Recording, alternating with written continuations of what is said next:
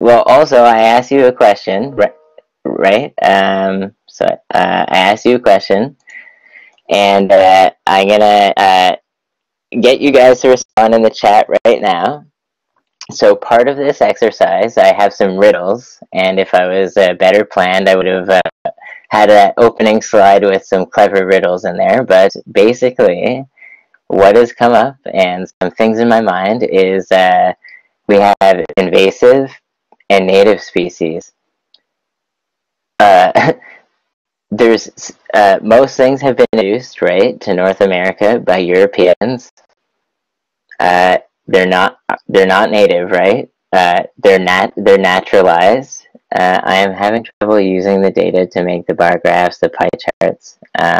So I'll read that long question in a second. I don't know where it went. Weird. Why are questions disappearing? Could you just ask that question again? It's not in the chat, or at least I can't see it. But if you're having trouble with a bar graph, I covered that in the last recorded session, so I'm not doing that now. Unless there's some specific fallacy that's different, you should be able to sort it out from the last recording. So whoever asked that question, I can't see it right now, even though I have the chat window in. If you ask again, or just say, okay, Nigel, that's great.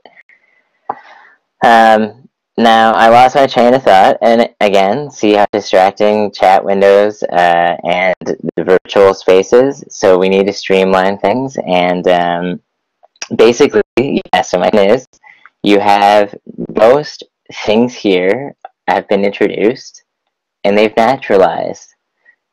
But our categories now are limited to invasive and native. So what do? What's a naturalized species? Is it invasive? And I'm asking you this question, so if someone wants to raise their hand and take an attempt, we can just talk about it. It's a little riddle, and I think it's an important one to discuss right now. So the question is, and I had it on the thing, is what is a non-native but naturalized species?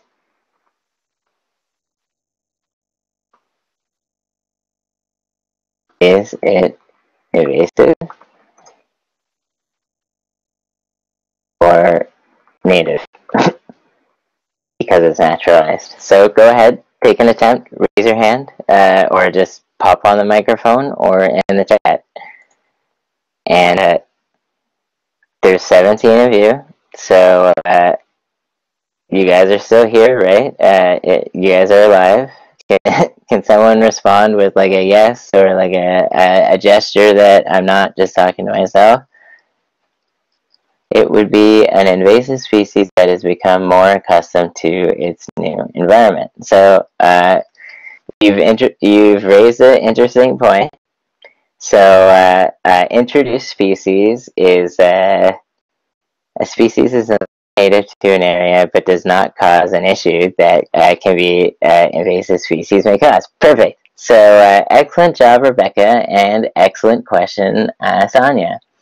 That is exactly what the point I was trying to make. So you can have a introduced species, sometimes from long ago, so our European ancestors and explorers of sorts brought seeds over, either intentionally or otherwise. They fill the niche space, right? But they're not causing a negative detriment on everything around them. So they're not really invasive. Like invasive species fill a new niche space and usually have tools like allelopathic chemicals, insane growth rates. Like you get caught up in the kudzu vines. And so they are crazily out competing everything else to the point of reducing species, reducing ecosystem function. So great work, Rebecca, and great question, Sonia. So I hope that was a fun thought for everyone. certainly raising neurons, and it's an interesting thing to talk about, right? And so that's what I want you to think about. And I only know these things because I've worked with the meadow system, the old field system, and it came up a lot that very few of the species I was working with are actually native. Most are introduced and naturalized, and a few of them were invasive. And I had to parse out all those definitions. And so can I ask you guys one more question? And it's on a similar theme, and it came up in the WhatsApp between what is a tree, what is a woody thing, and why does that matter? So does anyone want to hear that, or should we just move on to data problems and graphing? I'm just trying to integrate courses in the theme with what we're doing here, but I'm actually also providing you with a ton of value to talk about on your flyer. So does someone want to, are you interested in the tree versus wood debate or no? If yes, please, tell us about trees. Okay. Okay, great. I just don't want to waste time. One of my things is I don't like wasting time. I don't like being unprepared. And I don't like being like scrambling. So all of those things are happening to me this morning. So I'm showing you a way to overcome that by just rolling with it. So I have I thought a screenshot that kind of shows the distinction that we're talking about. So I'm just going to attempt to pull it up for a minute here. So just bear with me. But while I'm talking, and doing these things all at once, I'll say that a tree, so first and foremost, ecology and forestry are two sort of different disciplines that don't necessarily agree on terms, and forestry precedes ecology. And I don't even know if this is the right file that I'm uploading here.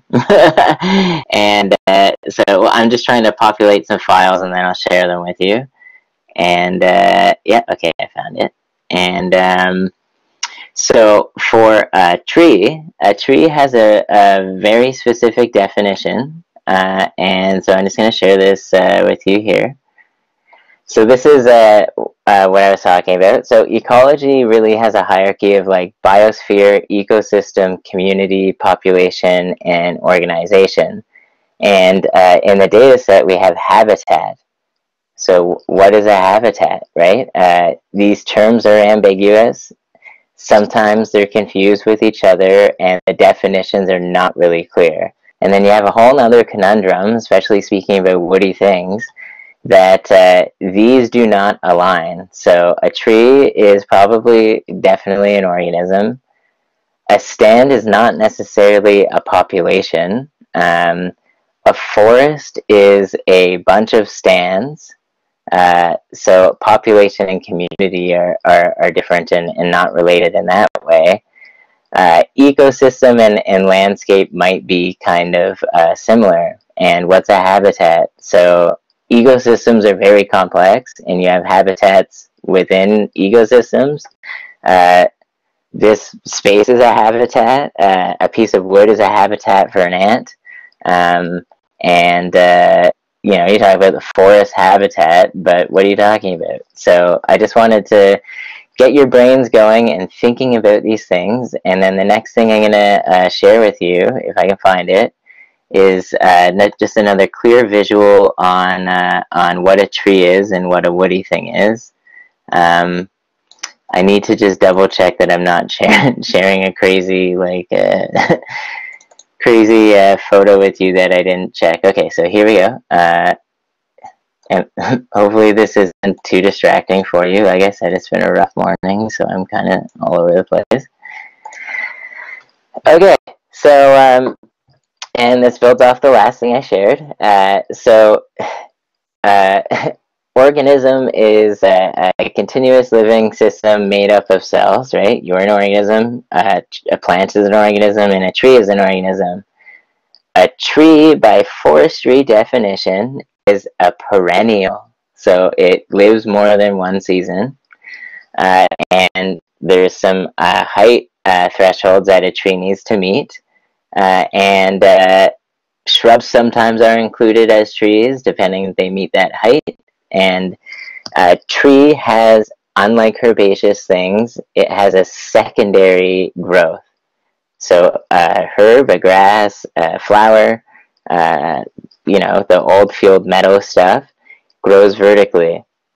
There's an apical meristem. It builds cells modular fashion vertically. Trees do a second thing. They do that, but then the reason you have tree rings is because every year is growing horizontally. So there's this radial growth. So some people don't call shrubs trees because they don't meet the height threshold, but it's a perennial and it has the radial growth. So for me, that's a tree. It's a short tree, right? And in this assignment, in this dispersal assignment, so I'll stop sharing that. We've classified things as woody and non-woody. So what does that mean? What is wood? Right? And so for me, something that's woody has that secondary radial growth, and also wood chemically is you have lignin, cellulose, and hemicellulose. And I'm not going to go on about this because we have stuff to do here today. This is just fun and to get your mind working and to provide you with value for your flyer. So you have situations, so the director of a cannabis company, and the thing that always got me, like it continues to interest me, is that you have the secondary radial growth, and it's an annual plant. So it's not a tree, but it's a woody thing, and the chemical composition for the cannabis plants that have very thick stems, they're very woody, and they have lots of lignin. The stems that are not so thick, they don't really have like a woody kind of feel. It's more just cellulose and hemicellulose. So those are some, just like it's ambiguous, and there's a lot of things to convey. And if you guys could type in the chat whether you liked that or not, like whether that was cool and interesting, I'd appreciate it. If you don't say anything, then I know that I just rambled, but these are some talking points for your flyer. Okay, fasting, wow. You don't need to lift me up, but like I said, I know I'm a mess right now, so that's okay. And again, I'm a mess because I spend more time answering bloody inquiries than than preparing you this tutorial today. So streamline those inquiries, keep them short. If I don't respond, email me, keep going. I'm not offended if you email me 5 times and it becomes more and more urgent. It just means I'm missing it. So the radial growth was specific only to trees. So know that that's kind of the point that I was making, right? That's a conundrum, right? So cannabis is an annual. It's not a perennial, so it's not a tree.